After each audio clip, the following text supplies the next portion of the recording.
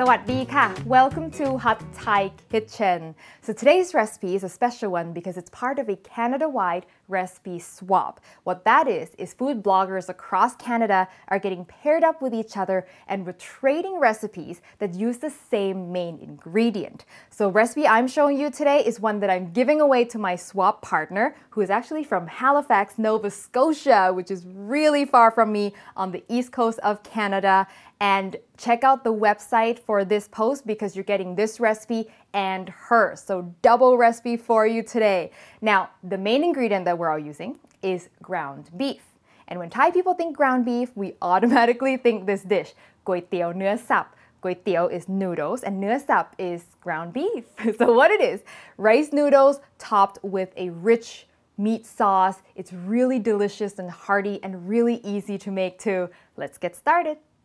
So we're starting out with the sauce and we're starting out with some ground beef. It's lean, FYI, and I'm gonna just season it with some fish sauce here, but you can also use soy sauce. Just mash all this together with the fish sauce. And now it is ground beef and I technically could just season everything in the pan, but I do find that if I allow the meat to really absorb that seasoning, the seasoning just penetrates so much better as opposed to it being just sort of around the meat in the sauce. I'm also going to add curry powder. Now, I'm using Japanese curry powder because it's the only one I have right now, but you can use any kind of curry powder as long as you like the flavor, it will be fine. And this mashing part is actually important because it helps eliminate those meat tubes. You know, when you buy ground beef from the store, it comes in like little tubes, and if you don't break it up, you cook it, it's still in the little tubes and it just looks really weird. So this solves that problem. All right. So I'm just gonna let that sit while I get the rest of the sauce started. So I'm gonna start out with just a little oil, and I've got some onions and garlic in here, which I'm gonna saute just until they're soft and translucent. So my onions translucent, I'm getting a little bit of caramelization, a little browning on the garlic, perfect timing. I'm gonna add my beef now. Cook the beef and make sure I break up all those lumps. And by the way, you do not have to mix the curry powder super well into the meat. Just, you know, get it mostly mixed in. So now that my meat is all cooked, I don't have any big chunks, I'm going in with my tomatoes. Yeah. I was just in Thailand very recently, and the tomatoes in Thailand are so terrible. They're always picked, especially at the supermarket. They're picked so green and you get them and they're never ripe. So it's really nice to come back to nice, fresh, ripe tomatoes. So I'm gonna start seasoning this now with oyster sauce and some soy sauce. What I'm gonna do is I'm gonna add a bunch of chicken stock to this. You can use beef stock, but whatever kind of stock you use, just make sure it's unsalted. I'm gonna let this simmer and reduce so that the tomatoes break down, the beef become even more tender, and the flavors sort of mingle and marry. Oh, one more seasoning I forgot.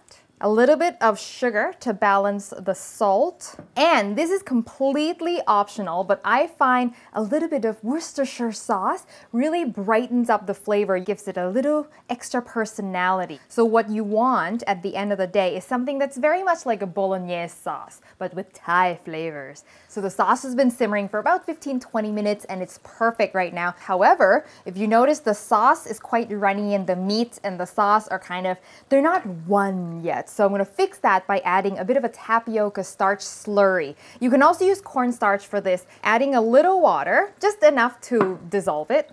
Give that a good stir, and make sure when you do this, you stir as you go. Because if you add it and you don't stir, the starch will start to cook in one place and then you'll end up with a tapioca gel. Just a little bit at a time and just kind of see where things are at. There we go. You see how things start to get a little bit stickier. That is just perfect. And one final touch of seasoning, I'm adding some ground white pepper. I like a lot of white pepper for this. So the sauce is pretty much done. I've got some greenery going in at the end, but I won't do that till we're ready to eat because it just occurred to me that I need to transfer the sauce into another pot because I need this wok for my noodles. Traditionally, what we use for this is the wide, flat rice noodles or whole fan noodles. I've used this many times in my videos. I even have a video that shows you how you can make your own if you can't find it. However, if you don't have this, you can substitute basically any kind of noodles you want, but the one that I recommend that I think goes well with the sauce is the very thread-thin rice noodles that I use for my mee kati recipe. So check that video out if you don't know what I'm talking about. So all I'm gonna do is I'm gonna give the noodles a quick toast in the wok, season it with a little dark soy sauce, and then it's done. Okay, so I've got my wok washed and ready to go. If you don't have a well-seasoned wok, you need a non-stick pan. These noodles are notorious for sticking. A little bit of oil. The noodles come pretty heavily oiled, especially this batch. And I have lost my wok spatula. I can't find it, so I'm gonna have to settle with this wooden one. As I always say, working with these noodles, don't crowd the pan. Now, just some black soy sauce. You can use dark soy sauce for some color and a little flavor. And just a quick toss. I'm gonna let it sort of sear on one side, get a little toasting going on. So now I flip the noodles and I get a little bit of toasting.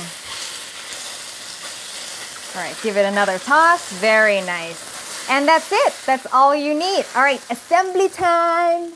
Now, before I assemble, I gotta finish my sauce and taste it as well. Oh, it's spot on. Spot on.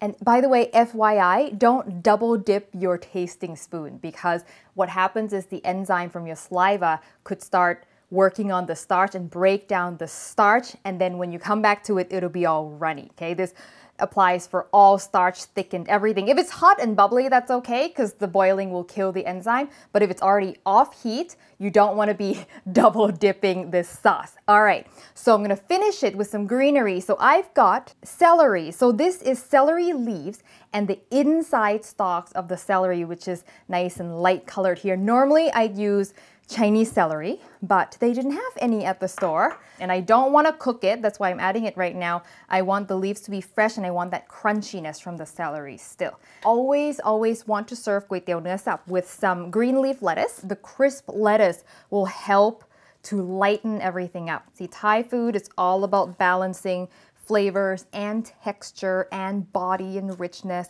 Now, the noodles go in. Oh, yeah. Oh, yes, that's exactly what I'm talking about. Now, this next part is kind of optional, but highly recommended. I started seeing this being done recently, so I think some restaurants started it and then it kind of caught on as a trend that you basically put a raw egg yolk on top. And if you feel woozy about raw egg yolk, don't worry, you can skip it, but it adds such great rich creaminess to this. Make sure your hands are super duper clean. I find this way you avoid eggshells poking the yolk and then breaking it. If you use the, the shell method, sometimes that happens. Yay! All right, and that goes right on top. And hopefully it stays. No, come on, stay. Close enough. All right, gotta wash my hands and I'll be right back. A final touch with some green onions just to get a little extra color. You can skip it if you're lazy. And condiment-wise, I highly recommend either some sriracha or some chili vinegar. You want something spicy and tart to balance all that richness in the sauce. So chili vinegar I've made before. I'll include the recipe in the written recipe, and it's basically just chili, garlic, and vinegar that's blended together. So a quick drizzle on top really brings that to life. Moment of truth. And you, oh yes, toss everything together. Oh, the smell. I love the smell of the charred noodles.